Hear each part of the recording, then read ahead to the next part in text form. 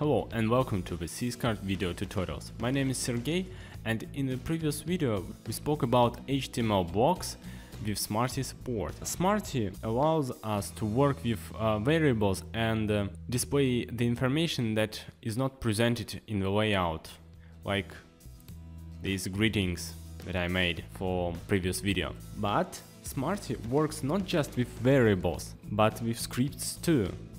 That's what I would like to demonstrate you in this video. For the demonstration, I chose the simple script, Google Analytics. And first we need to go to the Google Analytics site and sign up for it. Here we go. Account name. Sensei. My new website. Okay. Say store. Yes, I'm very original. Okay, my website. Ready. Okay, industry category business, that's right. Reporting time zone United States, oh, let it be so. Yes, I agreed. Okay, I accept. What's wrong?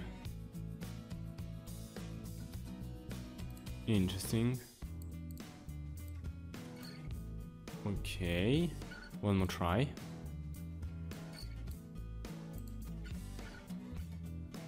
Nice. Well, lots of information here. That's not important for now. No, go away. Yeah, I got a tracking ID, and yes, this is what I need, the script. Now I'm just gonna copy that and go back to my layout page. Smarty. Content field. Okay.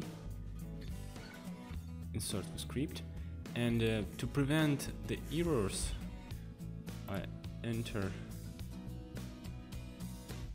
Sorry. Literal.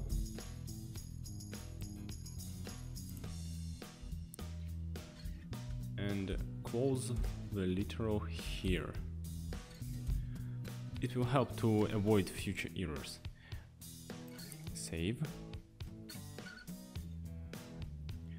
But I've got to say that this literal thing doesn't work with all scripts.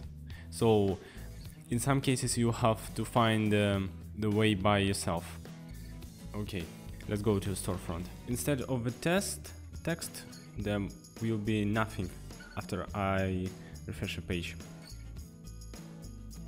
Yes, okay. There is nothing here, and that means that the script works right. And now Google Analytics gave the information about my store, so that I will be using for my business in the future. That's it for today. Thanks for watching, and see you in the next C-Card video tutorials.